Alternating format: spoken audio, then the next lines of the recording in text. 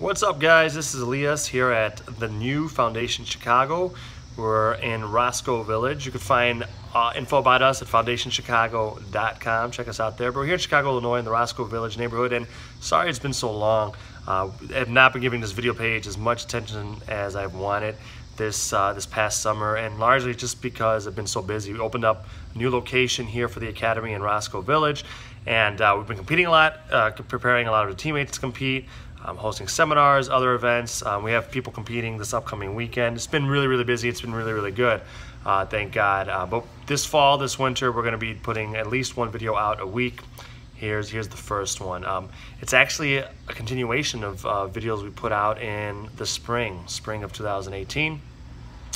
I had a phase 1 and phase 2 drill video that I had put out. I think it's something that you check on the page.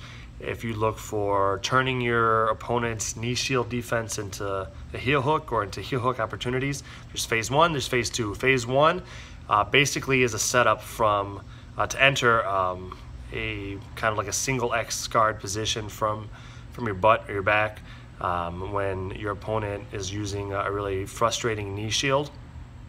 And phase 2 is transitioning from different leg laces once you're in that single X and moving your opponent's leg inside, outside, going, crossing your legs in different positions in relation to them, outside, inside, 50-50, 50-100, kind of inside honey hole, those types of situations. So phase 1 is entering it, and phase 2 is moving your own legs and your opponent's legs in different positions, which will give you different options. And those are all kind of like likely scenarios that we often see or feel in practice or in competition scenarios. So we went through that.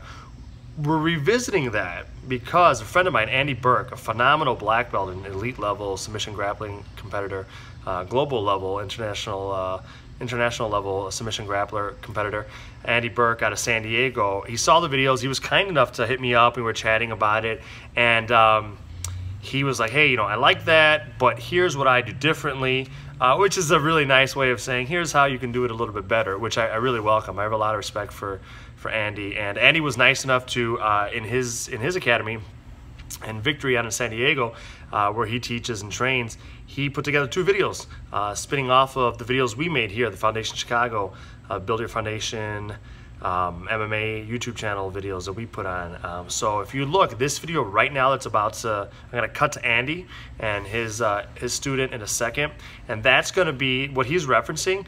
If you look in our other videos, is referencing is our phase 1 drill of turning your opponent's knee shield defense to heel hook opportunities. So this video is talking about that video. Check out what we did if you haven't seen him, and then check out what Andy does differently. Really interesting. Some really cool details that he breaks down on entering into a heel hook when your opponent has a frustrating knee shield defense. He definitely does things differently than I was doing, and he's a way better submission grappler and especially leg locker than I am. So I'm taking careful note of it. I've been studying up on it. Been meaning to put these videos up for a long time. Really happy to do it. Check him out, Andy Burke, on YouTube. You see a lot of his competitions. Check him out at Victory MMA in San Diego, where he trains under Dean Lister. Phenomenal gym there, phenomenal group of people, and Andy himself is really great. So enjoy the video. Leave any comments with your observations or any questions you have or anything you'd like to see us do next. Thanks, guys. So, has in here for a knee slice. Coming in for the knee slice, he puts that knee shield, right? Put a heavy weight on my thigh to keep his thigh compressed. I'm leaning onto the leg I'm attacking. Right? What I noticed in your video is you bring this outside foot to his far leg. I like to bring my outside foot, I'm going to replace it with the leg that's already on him, on his thigh. So I'm going to switch through and step this foot up. That way I have both hips controlled. Right? That way when I fall back, I'm just going to grab the knee, put my foot on his hip, sit back into this foot lock position. Right? Obviously going straight for the heel or the straight ankle, whichever one we prefer. Why I don't like to jump to that far hip and come into this position is I give this leg free rein to either kick me off, push me away. You can also use it to put on the ground, stand up and turn and burn.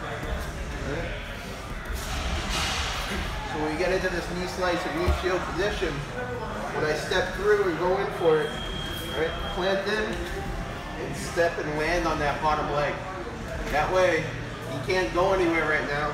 I grab the knee, put my foot on the hip and fall back. And I'm having both legs controlled. Right? So if he tries to stand up and turn and burn, I can pick this leg out, he doesn't go anywhere. Still finished. Right? And it gives me a lot more time to transition here. Right? If I'm sitting here, I can still pass if I don't want to go for that leg lock. Right? I can still hit back on my passes. Where if I jump into this here, I have no more transition to my passes. I'm falling in and committing to this foot lock. So, recap. Come into this knee slice, the knee shields. Right? I'm just gonna switch my legs, keeping control on the bottom leg. That way I still have my passes if I want to pass. Or I can grab my knee, fall back, control the bottom leg.